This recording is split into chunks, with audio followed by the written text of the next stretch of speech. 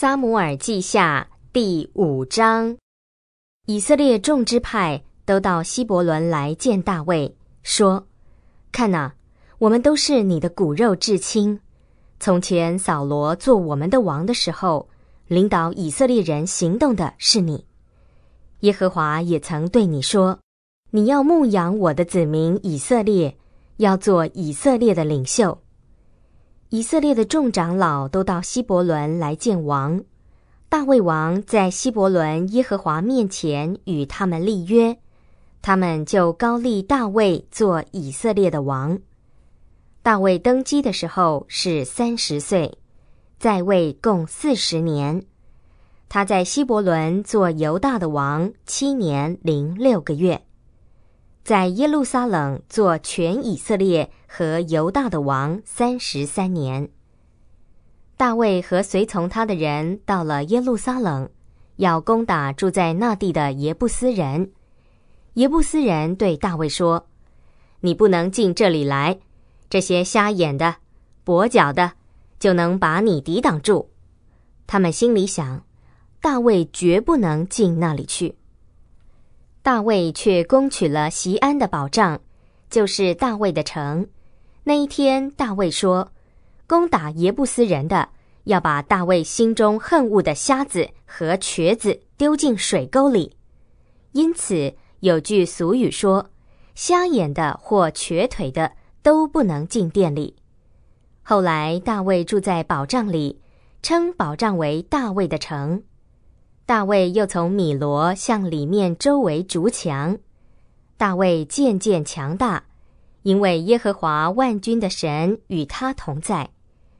推罗王西兰差派使者来见大卫，又送来香柏木、木匠和石匠，他们就给大卫建造宫殿。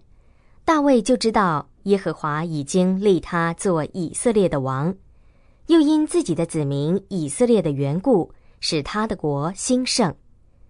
大卫离开希伯伦后，在耶路撒冷又娶了多位妃嫔，并且生了很多儿女。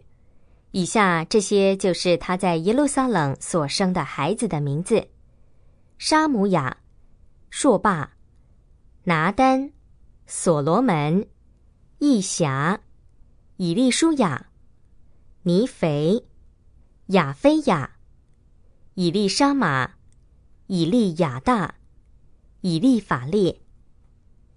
非利士人听见有人膏立了大卫做王，统治以色列人，就全体上来搜寻大卫。大卫听见了，就下到保障去。非利士人来到，散布在利乏音谷。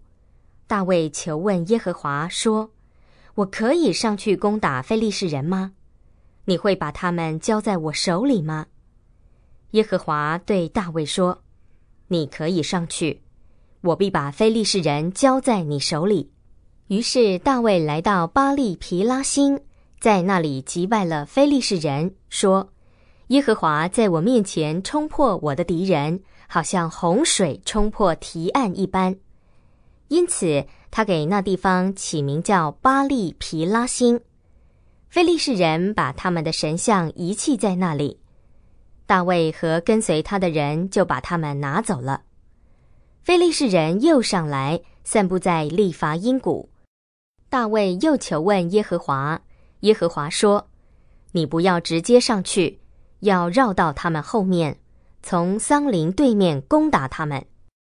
你一听到桑林树梢上有脚步的声音，就要赶快行动，因为那时耶和华已经在你前面出去击杀非利士人的军队了。